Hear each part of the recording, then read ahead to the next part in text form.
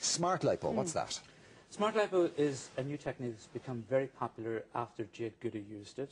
When Jade said she worked out for her video and then it was revealed she'd had this treatment, apparently very successfully, obviously. Yeah, I mean, again, it has its role. I tell people that sort of it's going to take away a fistful of fat on one treatment.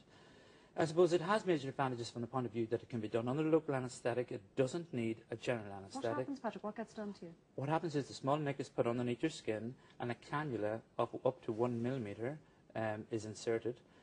One of the older lasers that we use, called an NdYAG laser, is then inserted, and to an extent it melts away the fat and seems to be selective in only taking away fat and melting nothing else like muscles or blood vessels. Now, handily enough. Absolutely.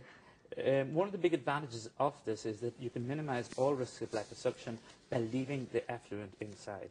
If you suck it away at the time, you'll get sort of better quicker. You'll be back to work within, sort of a relatively short time. But you could have the problems of liposuction, which include asymmetry, dimples, bumps. Skin, yeah. But if you leave the effluent inside for up to a month, the risks seem to disappear, and as a consequence, plastic surgeons don't have to do it, GPs can do it. And you're not wearing those sort of body stockings and corsets that people quite often have to wear for... After this, when you wear it for a few days, Mark, certainly after liposuction, conventionally, you have to wear it for 6 weeks. After the newer Which they don't tell you in the brochure, by the way, when they're selling it to you. Absolutely. So that's £2.5 grand per area? 2,500 per area. Okay.